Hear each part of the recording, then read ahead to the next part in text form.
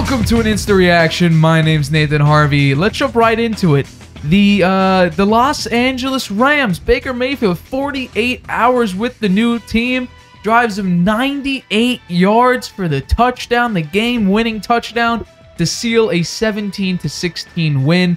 That was probably the worst thing to have happened to me in the past. I uploaded the clip yesterday, the day before. Probably the worst thing to have happened, but hey, I will admit Baker Mayfield in the first half looked a little bit off, but the first couple passes actually were really good. And then, towards the end of the first half, start of the second half, didn't look too great. And then when it mattered, he needed two really good drives, two touchdown drives, and he delivered. He had two very beautiful deep passes in that final drive. It was quite impressive.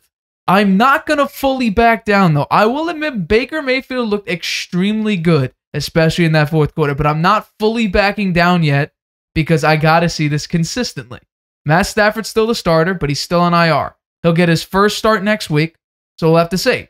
But he looked pretty good in the fourth quarter in week 1 when he was with Carolina up against his former team, the Cleveland Browns.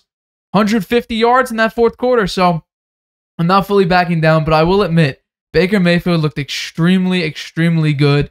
But what I'm going to think about is, can he be consistent with it? And over the course of his career, just hasn't been that way. But that's my instant reaction.